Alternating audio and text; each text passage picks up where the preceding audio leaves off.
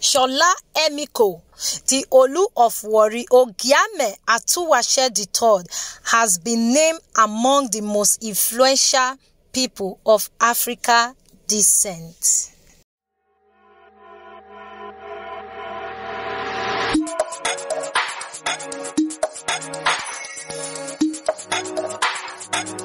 Hello my beautiful people, now welcome back again to my channel. Now me be the Warri Girl. My people are don't come again with another ogbonge news.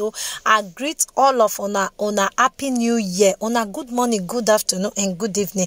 If today now the first time you they come here, God bless you, auntie, brother, sister, my mama, my papa. I thank all of una. Say una see this channel, God go bless una. For this channel we they do a lot of things so concerning Kingo na them full year. So my people, now the news one they like talk about, it don't happen again.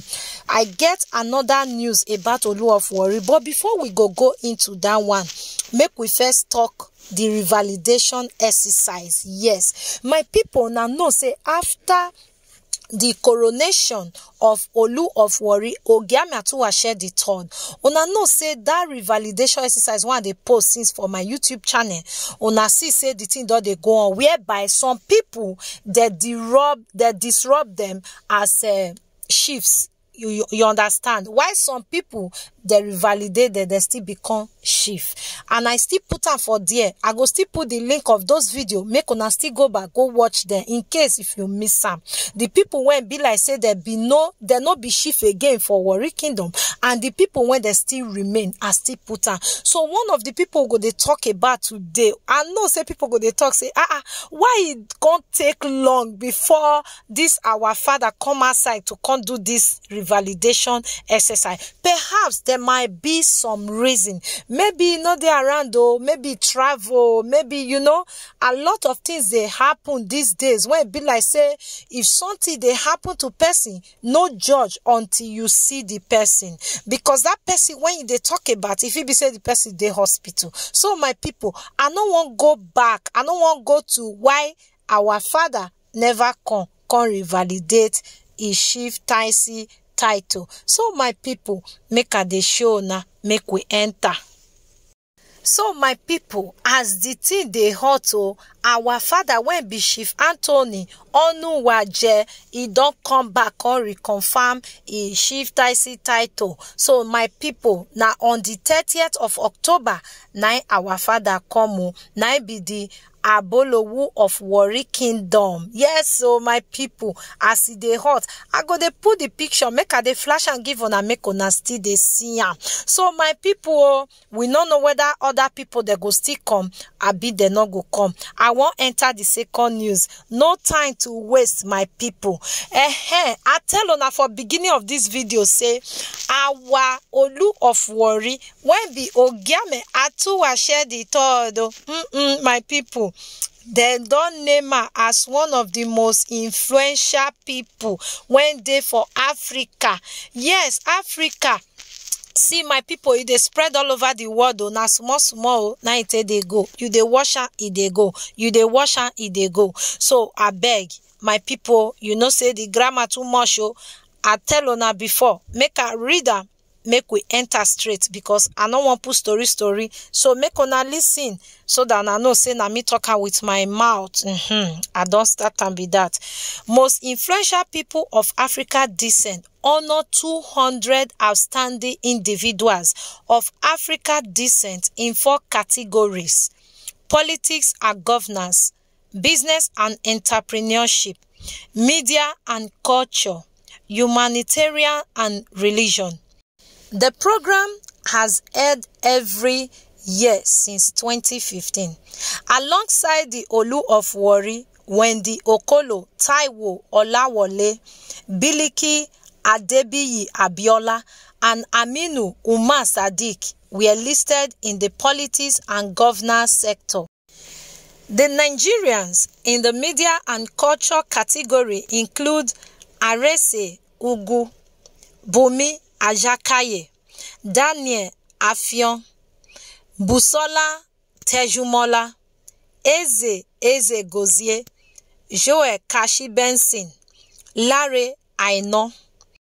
Omolabake Adele, Abi Wemimo, Adenike Odutola, Bankole Kadoso, and Babawade Afolabi are some of the Nigerians on the business and entrepreneurship list.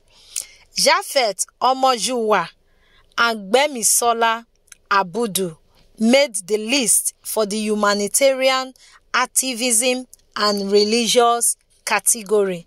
Other notable persons recognized include T.Y. Bello, Shola Shobowale, Kemi Adetiba, Richard Mofedamijo, Dankore Akonde, Kunle Afolanya, Burna Boy, Femi Kuti, Ali Baba, Bolanle Austin Peters, and Mo Abudu. So my people, una hear am, eh? No be small thing, no. Our Burna Boy dey there. Yes, Femi Kuti is there. Hey, Richard Mofedamijo, una know ana Wafarian. So my people, make I continue with the news, with the theme for this year, amplifying global black narratives. According to the organizers, Mipad aims to showcase the contributions of people of African descent. What we are doing is to recognize and support people of African descent. Kami Alufowobi, Chief Executive Officer, Mipad, said in an interview with CNN. As long as you are working in contribution to the collective and to support humanity, that is what makes you a nominee for our global list. We are working on the UN resolution that declares the International Decade for People of African Descent, and the first pillar of this is recognition. And the task that we have had is to scout around the world and find people of African descent who are making positive contributions and enlighten them every year. Olufowobi added that another aim of Mipad is to create a platform where Africans from different parts of the world get to connect and create possibilities for the people of Africa. So my people, now here the news end. Okay, I'm so excited. You know what? See, my people, I don't want to talk, but as they be, so I don't tell una before. I don't know what I see for Olu of Warri body, but the thing when I see be say na change. Now I see the kind things when be like say people when we call our own, people when we call say na them be the government, they not fit do for us. Ingo single at the siam. So my people, now you go tell end the news. What you not think about this whole thing? What you not think? The most influential 200 people from the continent of Africa, 200 people, not be joko. Congratulations to the Olu of Warri, Ogiame Atuwatse III. We are so happy that he's in this list, you know. I know say all these things emerge from that coronation day. When a man speak and from wetin he dey talk, you go know whether the person they lie or the person they genuine. You understand? At times, not be really all the time you go feel no. Share you understand? Because so many people they call the name of Jesus, they call different things.